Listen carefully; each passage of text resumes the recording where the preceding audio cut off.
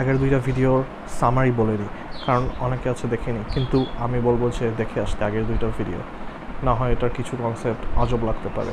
Previous knowledge এর ঘাটতির কারণে আমাকে মনে হতে পারে আমি সাইকেডেলিক নিয়ে একটা পাবনা থেকে কথা বলছি, সেল থেকে, কিন্তু আমি পাবনার সেলের মধ্যে নাই অথবা কোনো সাইকিয়াট্রিক ওয়ার্ডে নাই। আমাদের পৃথিবীর প্রতিটা লিভিং বিইংয়ের মধ্যে একটা সোল আছে বা আত্মা। এই সোলের গ্রিক নেম হচ্ছে সাইকি। সাইকি মানে হচ্ছে সোল, আর লোগস মানে দ্য স্টাডি অফ, তাই সাইকোলজি হচ্ছে psyche R লোগস, the study of soul. সেটা হচ্ছে এখন মডার্নাইজড হয়ে রিটার্ডেড ভার্সন তৈরি হয়েছে, যেটা শুধু ব্রেইন নিয়ে কাজ করে, যেটা আগের ভিডিওগুলোতে ডিসপ্রুভ করেছি। তাই মেইন জিনিস হচ্ছে সোল, যেটা হচ্ছে অরিজিনাল সাইকোলজি, আমাদের অরিজিনাল মাইন্ড, মেমোরি, আমাদের ইন্টেলেক্ট, আমাদের ইনটুইশন, আমাদের ল্যাঙ্গুয়েজ প্রসেসিং অ্যাবিলিটি সব হচ্ছে আমাদের সোলের মধ্যে এক্সিস্ট করে। আগের আরেকটা video, quantum mechanics plus general theory of relativity is equal to question mark question mark question mark. এই ভিডিওতে আমি ব্যাখ্যা করেছি যে যদি রিয়ালিটি এক্সপ্লেইন করতে হয় একটা ইকুয়েশন দিয়ে, সেটা রিয়ালিটির পুরোটা এক্সপ্লেইন করতে হবে, না হয় সেটা হচ্ছে একটা অল্প পার্ট, একটা সাবসেট এক্সপ্লেইন করছে। সেটা যদি রিয়ালিটির একটা সাবসেট এক্সপ্লেইন করে কোনো থিওরি, সেটা আসলে কোনো ইউনিভার্সাল থিওরি না, এবং সেটা ফেলে দেওয়া উচিত। এটা একটা এক্সাম্পল হচ্ছে ফ্ল্যাট আর্থ থিওরি। ফ্ল্যাট আর্থ থিওরি হচ্ছে প্রেডিকশন দেয় এবং সেটা ট্রু হয়। সেই প্রেডিকশনটা হচ্ছে, যদি আমি হরাইজনের দিকে তাকাই সি বিচ থেকে অথবা পাহাড় থেকে, হরাইজন ফ্ল্যাট দেখাবে। এটা ফ্ল্যাট আর্থাররা বলে যে এটা আর্থ ফ্ল্যাট, এটার কারণে ফ্ল্যাট দেখায়, কিন্তু এটা আসলে এটা একটা বলবো যে ভ্যালিড থিওরি, কারণ এটা একটা লজিক্যাল এক্সপ্লেনেশন দেয় যে আর্থ ফ্ল্যাট, এই কারণে আমরা ফ্ল্যাট দেখি। এটা একটা, এখন এটার কন্টেন্ট আর্থ কি ফ্ল্যাট, এটা ট্রু না ফলস, এইটা দেখছি না, কিন্তু লজিক্যাল ভ্যালিডিটি আছে এখানে। কিন্তু এটার যদি ট্রুথ আর ফলসহুডটা দেখি, তাহলে আসলে হবে হচ্ছে পৃথিবী এত বড় যে এটার স্ফেরিক্যাল শেপ একটা লাইনে অ্যাপ্রক্সিমেটেড হয় এই ছোট পয়েন্ট থেকে যদি দেখি, যদি মাটি থেকে হরাইজনের দিকে দেখি। এখন দুইটা থিওরি হচ্ছে ট্রু, দুইটাই হচ্ছে প্রেডিক্ট করে যে হরাইজন ফ্ল্যাট হবে, কিন্তু একটা হচ্ছে প্রেডিক্ট করতে পারে না সোলার এক্লিপস, তারপর ওশানের টাইড, স্যাটেলাইট কীভাবে কাজ করে। এই কারণে ওই মডেলটা বাদ, ফ্ল্যাট আর্থ থিওরি বাদ, কারণ সেটা শুধু স্পেসিফিক কেসে কাজ করে, সেটা হচ্ছে হরাইজনকে ফ্ল্যাট বলা, এর বাইরে কাজ করে না।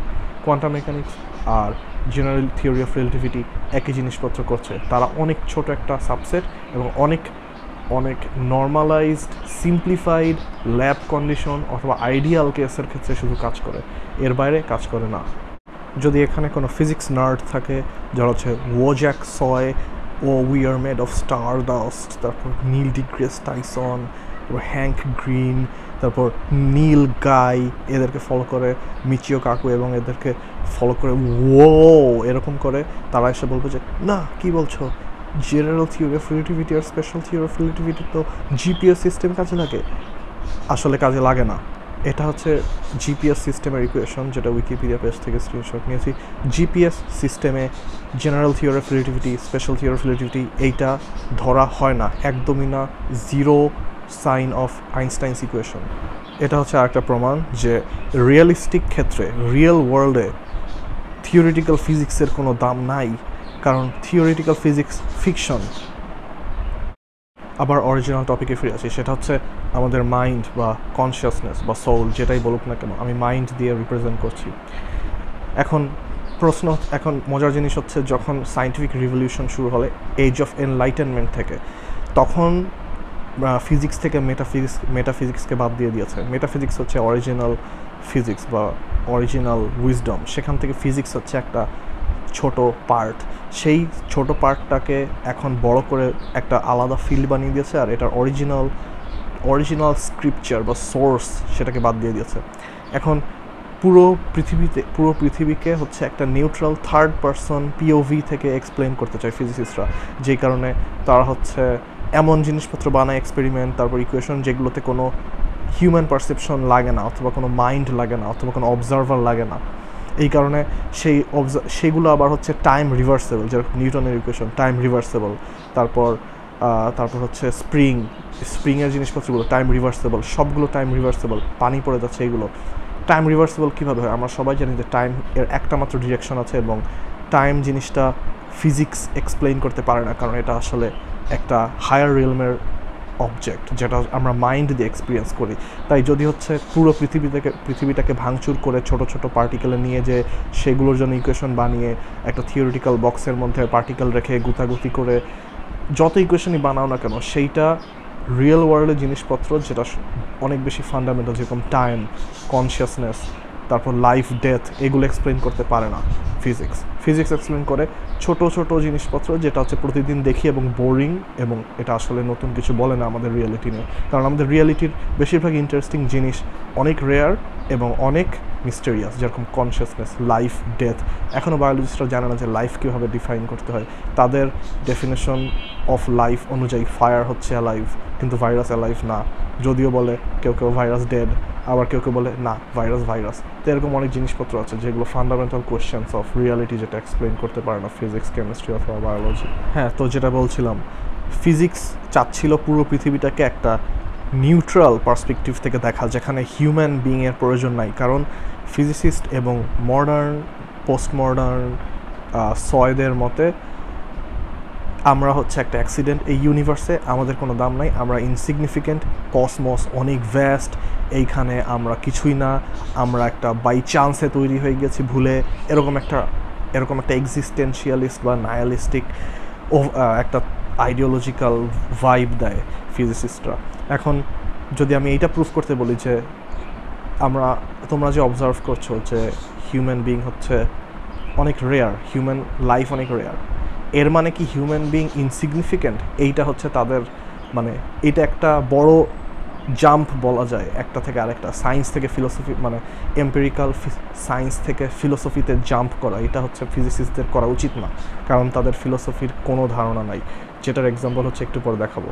তাই এজ অফ এনলাইটেনমেন্ট থেকে শুরু করতে যত এক্সপেরিমেন্ট, ইকুয়েশন, ফিজিক্সের মডেল, ফিজিক্সের প্যারাডাইম সব করতে শেষ পর্যন্ত এসে আটকে গেল, কারণ দেখলো যে আমরা যেই মডেল বা যেই ফাউন্ডেশনের বেসিস করে আমরা রিয়েলিটিটাকে এক্সপ্লেইন করার চেষ্টা করছি ম্যাথমেটিক্স দিয়ে এবং অবজারভেশন দিয়ে, যেটা এম্পিরিক্যাল অবজারভেশন, কোনো হিউম্যান অবজারভেশন না, মেশিন দিয়ে অবজারভেশন বা মেজারমেন্ট বা কোয়ান্টিটেটিভ জিনিসপত্র, এইগুলো দিয়ে যেই জিনিসপত্রগুলো, যে এক্সপেরিমেন্ট বা থট প্রসেস এটার উপর বেস করে বানানো, সেইটা দিয়ে করতে শেষ পর্যন্ত এসে আটকে গেল। গত প্রায় 80-90 বছর ধরে মনে হয় ভালো কিছু হয়নি ফিজিক্সে, কারণ সব কিছু ফিকশনাল লেভেল চলে গেছে। আইনস্টাইন বানিয়েছিল ফটো ইলেকট্রিক ইফেক্ট, এটা ভালো ছিল, এটার জন্য নোবেল প্রাইজ পেয়েছে, কিন্তু কোনো থিওরি অফ রিলেটিভিটির জন্য কিন্তু আসলে নোবেল প্রাইজ পায়নি আইনস্টাইন। তাই এটা হচ্ছে অবস্থা। আটকে গেল কেন? কারণ ফাউন্ডেশনে ভুল আছে। কোন দুইটা ক্ষেত্রে আটকে গিয়েছে? একটা হচ্ছে এক্সপ্লেইন করতে যাচ্ছে গ্র্যাভিটেশনাল দিকটা বা বিগ সাইড, যেটা হচ্ছে theory of relativity, R small side, যেটা এক্সপ্লেইন করতে যাচ্ছে কোয়ান্টাম মেকানিক্স বা কোয়ান্টাম ফিল্ড থিওরি।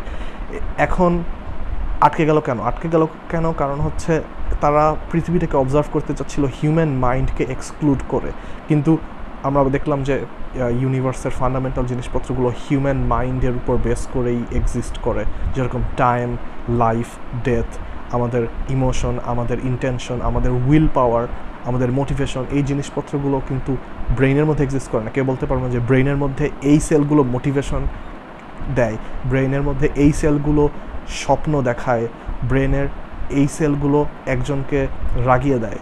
সবগুলোর একটা পোস্ট ইফেক্ট, একটা কজাল ইফেক্ট থাকে, যেটা হচ্ছে হরমোন বের হয়। কিন্তু হরমোনস আর মেসেঞ্জার্স, যেটা হচ্ছে একটা biological fact. Hormones are not the cause of the emotions. তাই শেষ পর্যন্ত এসে দেখা গেল যে যখন এই ছবিটার দিকে এখন তাকাই, যে যখন ইলেকট্রন বিম আসে দুইটা স্লিট দিয়ে, যখন আমি তাকাই না, যখন কোনো অবজারভেশন করা হয় না, তখন ওয়েভ প্যাটার্ন হয়। যখন আমি অবজার্ভ করি ইলেকট্রনটা ডবল স্লিটে যাওয়ার আগে, তখন মাত্র এই ওয়েভ প্যাটার্নটা না থেকে একটা পার্টিকেল প্যাটার্ন চলে আসে। তাই ডবল স্লিট, একটা স্লিট দিয়ে যে একটায় লাগে, আরেকটা স্লিট দিয়ে যে আরেকটায় লাগে। ইলেকট্রনগুলো এরকম বিহেভ করে যদি আমি ডবল স্লিটে ঢোকার আগে ইলেকট্রনের দিকে তাকাই। যারা হচ্ছে জানো না এই বিষয়টা, এটার নাম হচ্ছে ইয়াংস ডবল স্লিট এক্সপেরিমেন্ট। এটা বানিয়েছে থমাস ইয়াং, সে একজন ভালো হাই লেভেল পলিম্যাথ ছিল। তাহলে এখানে কি দেখা যাচ্ছে? এখানে দেখা যাচ্ছে যে কোয়ান্টাম মেকানিক্স কাজ করে যদি আমরা অবজার্ভ করি, অবজার্ভ, মেজারমেন্ট, একটা হিউম্যান মাইন্ড লাগবেই। হিউম্যান মাইন্ড ছাড়া কোয়ান্টাম মেকানিক্স কাজ করে না, নয় সব কিছু সুপার পজিশনে থাকে, সবগুলো উল্টোপাল্টা ম্যাথমেটিক্যাল কমপ্লেক্সিটিতে থাকে। যখন অবজার্ভ করা হয় তখন হচ্ছে এইটা কাজ করা শুরু করে, তখন পার্টিকেলটা এক জায়গায় পাওয়া যায়, তখন ক্যাট ডেড অথবা অ্যালাইভ দেখা যায়। কিন্তু এর আগে যেই ফর্মগুলো ছিল সেগুলো হচ্ছে ফিলোসফিক্যাল ইন্টারপ্রিটেশন, যে the cat is dead and alive at the same time, যেটা লজিক্যালি ইম্পসিবল, একটা আরেকটার কন্ট্রাডিক্টরি। তাই এরকম উল্টোপাল্টা ফিলোসফি ঢুকিয়ে দিয়েছে ফিজিসিস্টরা, কারণ তাদের ফিলোসফির বেসিক জিরো। এখন এখানে দেখা যাচ্ছে যে একটা রিয়ালিটি, এটা তো রিয়ালিটির একটা পার্ট, যে একটা পার্টিকেল কীরকম আচরণ করবে, ওয়েভ না পার্টিকেল, এইটা আমাদের হিউম্যান মাইন্ডের উপর ডিপেন্ড করে।